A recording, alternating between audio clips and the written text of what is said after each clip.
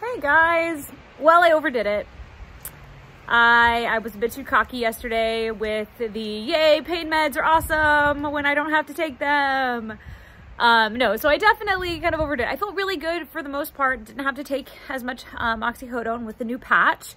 But I woke up this morning hurting a bit more, and I haven't taken as many today because I'm trying to see how much of a difference the patch makes, if any. And so like right now, my lower back is just like on fire. So I should, probably go and take the meds that I need to feel better, but I'm also like, darn it. Like I really wanted it to be that like fix all, and I knew it probably wasn't, but that's okay.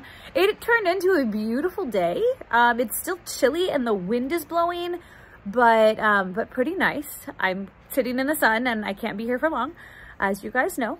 So, yeah, we're taking it, it's the one day at a time thing, and I just need to remember that it's okay if I have to take my pain meds. It's okay.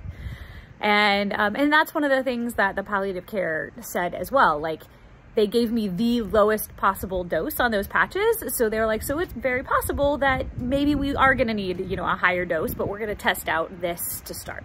Or maybe I just haven't given it enough time to like fully get into my system.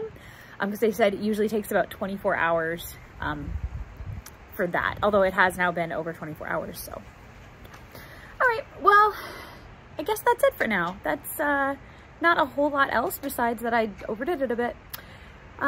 So I'm gonna leave you guys for now, and I will see you tomorrow.